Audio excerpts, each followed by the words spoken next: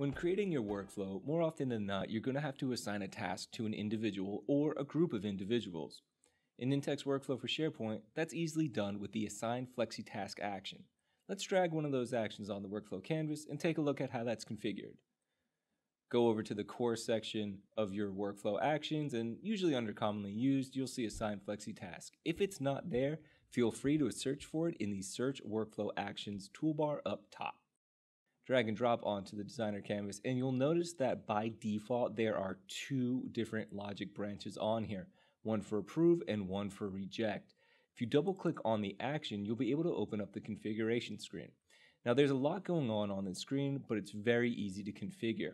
Here, up top, under assignees, you'll be able to use the people picker to add individuals to assign the task to, or you can use SharePoint groups or AD groups to assign the task. If you don't know to enter those particular groups, simply click on the Browse Reference Guide here, and you can actually make your selections through external email address, lookup, or all the other choosing categories up top. After you've made your selections, you'll be fine to progress in the action.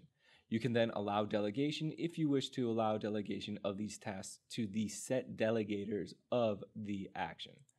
If you want to allow lazy approval, check to enable lazy approval. We can talk about lazy approval a little bit later, but it's a more simplified way of approving tasks. If you want to add a description to your task, simply enter in the task description here, and you'll be able to allow others to see that task description in the Workflow Designer canvas. If you want to have additional outcomes besides approve or reject, under Outcomes, click on Add Outcome. Here, you'll be able to provide a name, a description, and then choose if comments are optional, required, or don't even worry about supplying comments if that outcome has been selected.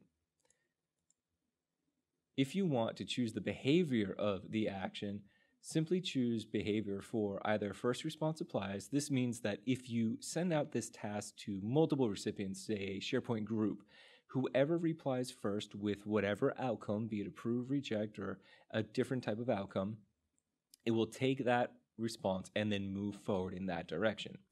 You can have majority must choose a specific outcome, which means that the majority that were assigned the task must choose a specific outcome for it to progress one way or the other. All must agree on a specific outcome, majority decides, and then all must agree. These different outcomes will usually take place depending on the workflow logic or the business logic applied to your workflow, but most often than not, we see people use the first response applies. If you want to store the outcome in a variable, simply click on Store Outcome Variable, and if you have a text type variable to store that outcome in, you can assign that there.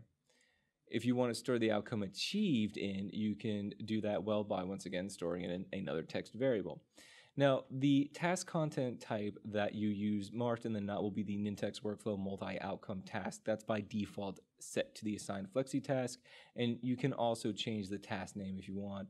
Usually this is left default.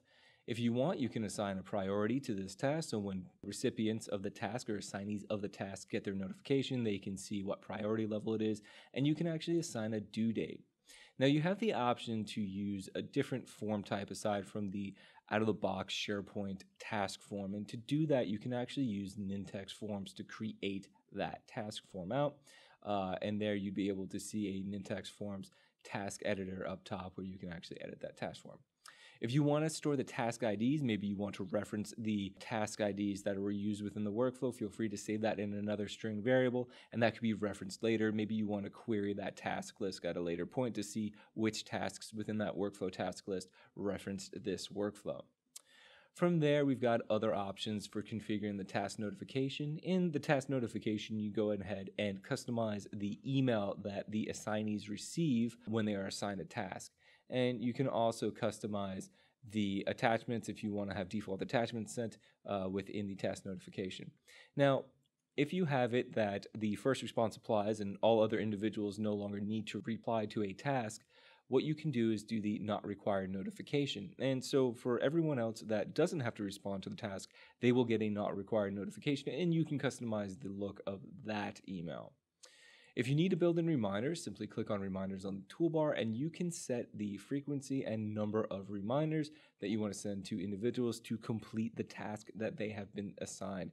You have the ability to use time calculation for business days only and business hours only, so you don't hit users outside their normal business working hours.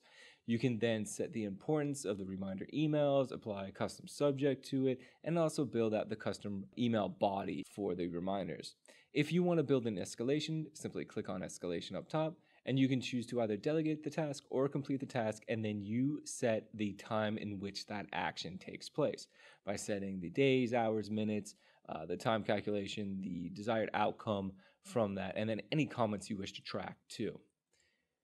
And then from there, you're able to go and save this workflow. Once everything has been completed, especially assignees, which is the one required value to be entered in the assigned Flexi task, you're free to go ahead and click on save, and you'll have your configured action to use going forward.